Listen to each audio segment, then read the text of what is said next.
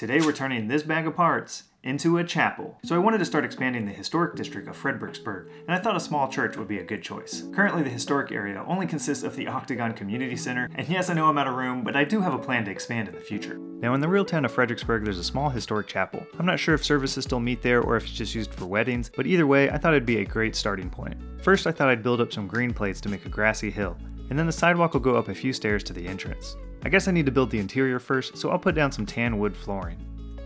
And then I came up with a compact design for a pew. You can only fit one minifig on it because of their arms, but it looks like a good seat too. So I'll just make 6 of those and place them inside. And then we obviously need a podium up front.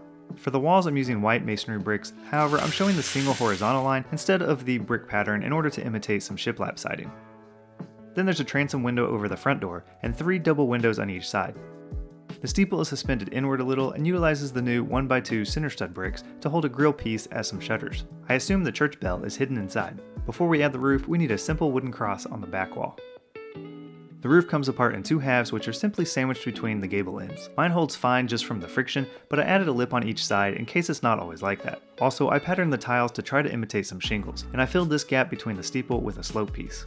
Now we can add a couple of flowering shrubs out front, and we have a pretty good looking chapel. It sits on a 16x32 base plate and will easily fit into a Lego city. I made instructions for this mock on Rebrickable, so check the link out below if you're interested, and let me know what other historic buildings you think would go well with this in my Octagon Town Center.